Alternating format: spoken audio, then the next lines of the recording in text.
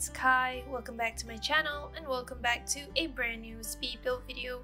Today we are going to be building a barn house in Brindleton Bay, and Brindleton Bay is one of my favorite worlds to build in, and it comes with the cats and dogs pack, which is super cute. If you want to buy it, I definitely recommend the cats and dogs pack. But anyways, before I get further talking about this build, I just want to say that Happy New Year to everyone. This is actually my first recorded video, or second, for 2022, because I'm recording this on the 3rd of January, but it might not be out that early for the schedule.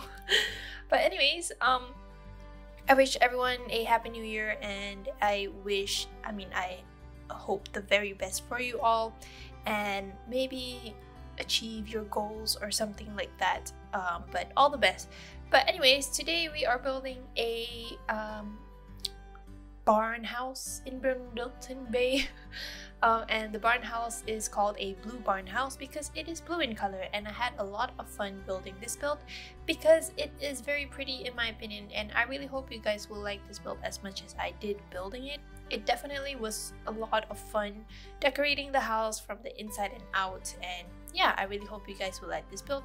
This house anyways contains only 1 bedroom and 1 bathroom, and it only fits a single sim. And I imagine the sim that lives here is into animals and is an animal lover. So for the landscaping of the house, you will see that I will be putting some chicken coops. I think just 1 chicken coop, and also a couple or 3 of soil patches from the cottage living pack. And I imagine that the sim that lives here is pretty much into animals and also farming. Although I myself am not a farming person, I don't really like to farm, and I don't really like, you know, because it's hot here, I guess that's why I don't like it. And you know, if farming, you have to do a lot of work, and it's a lot of sweaty and just humid weather over here. But anyways, I think if this place wasn't as humid as it is now, I think I would enjoy some outdoor activities. But anyways, overall the house is pretty much small, and it took me some time to figure out the floor plan of the house because I couldn't really figure out due to it being so limitedly spaced. And then over here I was adding a corner in the house where I wanted to put the sofa, the triangular sofa from the cats and dogs pack, which you will have to do like this to, you know, fit it in the corner. But overall, I think this build is pretty good in terms of the planning and also the color scheme. I am in love with the color scheme, although it is kind of basic in my opinion, but I think I really like it because it is very contrasting to each other. As you can see, I contrasted the blue color of the wallpaper from the Island Living pack with the roofing that is red in color. And initially I had a lot of trouble figuring out what kind of roof pattern I wanted to include for this build, but I ended up going with this red color, and also it is consisting of like lines, and it looks better that way than the other roof patterns that I tested this house with. So that's what I went for. But for the landscaping, as you can see, I decided to include some crawling veins from the Get Together pack, and I wanted to make it have this effect that it is like blending into nature, but it subtly blends because I end up not putting a lot of those decorative items. But overall I think the landscaping was quite okay. It is a very limited space because we are building this house on a 20 by 20 lot in Brindleton Bay, and there are not a lot of 20 by 20 lots in the Sims game. I think a lot of them are 20 by 15 or 30 by 20, at least the medium size. And I'm not so sure if you can hear any background noise as of now because my windows are open, and I'm sorry for that. But anyways, talking about that, I recently moved to a new place, so for the New Year's I was busy packing and unpacking and moving into a new place, and also figuring out, settling stuff like errands and stuff like that. So it was kind of a like tiring weekend for me because I did it over New Year. So yeah, moving isn't a lot of fun for me, but I think I really like the new place. So it is a bit loud, I think, because the windows are open and there's a lot of echo going on. So I'm sorry for that if you can hear any background noises. But anyways, as you can see, we are working on the landscaping of the build, and you can see that I also put some hedges that I normally do this technique, whereby I put in a couple of tall hedges for each staircase that is present in the build. So it is kind of a routine for me in terms of landscaping, but also I try to use a lot of reds to contrast it with the blue color wallpaper. And also I wanted to stay consistent with the color scheme in terms of the landscaping and also the wall decorations of the exterior. So you will see that there is a lot of reds going on, like splashes of reds. But anyways, I also ended up using the bushes that I really like from the cats and dogs pack, which are kind of like it's very pretty, but I'm not sure what it is called. But it kind of looks like a wild plant. But yeah, I really like that plant, so I decided to use it in this build. Also because we are building this house in Brindleton Bay, so it would make sense for me to use a lot of items from the cats and dogs pack. But anyways, here I am just decorating the roof with some roof decorations, and to me, if I put the decorations like that, it looks much more better. And it is amazing how one simple detail or some subtle elements can make the house look more different.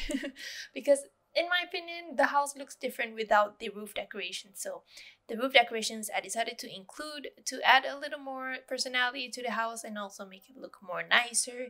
And then for the porches over here, you can see I'm decorating the roofing of the porch with some plants from the base game, which I really like the effect that it uses. It is an old technique that I used to do in my previous builds, but I recently did it again. But anyways, here I'm just placing the lots and deciding how I want to place them. And I will also be adding a chicken coop at the corner next to this corner over here.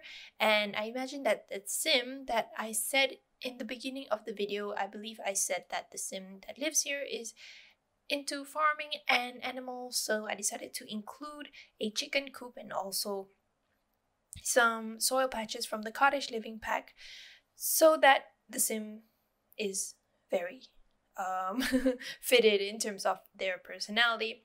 And then I also was feeling awkward about the space between the chicken coop and the soil patches over here, so I decided to just include a couple of patches of grass from the debug menu and make it look like it's worn out land where some grass is trying to grow on it. But anyways, we are starting off to furnish the house with the porches over here. I decided to include a bench in the front part of the porch so it looks nicer, and at the back part I had trouble figuring out how to place items along the back porch because there was not a lot of space for me to do so. And for this table that you see over there, I will end up removing that table because when I playtested this build, it didn't really work out. And then you will also see me maybe like moving the house around the land. So I'm not so sure if that will be included because I forgot if I included it when I edited the video before recording the voiceover. But I definitely know that the table that I put there will be removed, and I will be replacing that table and chairs with a couple of couches from the seasons pack, which I think really suit this type of vibe. But anyways, we are moving on into the furnishing the house for the inside, and we are starting off with this hallway, and then we are moving on to this living room over here, which I mentioned that I wanted to use the sofa from the cats and dogs pack, which is triangular. And I also paired the living room, which is blue and white in color, with this gorgeous fireplace from the cottage living pack, and it really looks nice. I think in the end there will be some items that I will be removing when I upload this house to the gallery, because when I play tested the build, my sim couldn't really, access some things. So for example, after this, I will be adding a coffee table from the tiny living pack, but I will be removing it in the screenshots, and also when I upload the build, because when I wanted my sim to light up the fireplace, they couldn't access it due to the coffee table. But the living room also has a mini library which I used from the kids room stuff pack, and then I will also be removing this rocking chair, I think, in the end, because it took up a lot of space. But over here is going to be the kitchen of the build, and it's pretty small. As you can see, I also used these aprons that I found from the base game. I think they are from the recent update, I'm not too sure, but I really like how it looks like, because it looks not arranged neatly, and that's what you want usually when it comes to building. So it doesn't really look staged or anything like that.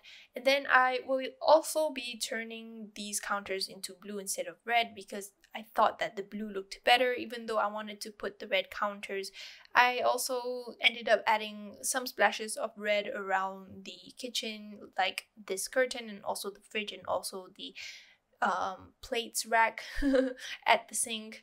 And that's basically it for the kitchen. But we are moving on to the dining room of the build, and the dining room is a bit small, so I ended up having to rearrange the floor plan of the house. But in the end, it really blended together really well, and I just decorated it simply. And then over here also, I will also be adjusting the house a bit, so you will see that I put in a lot of,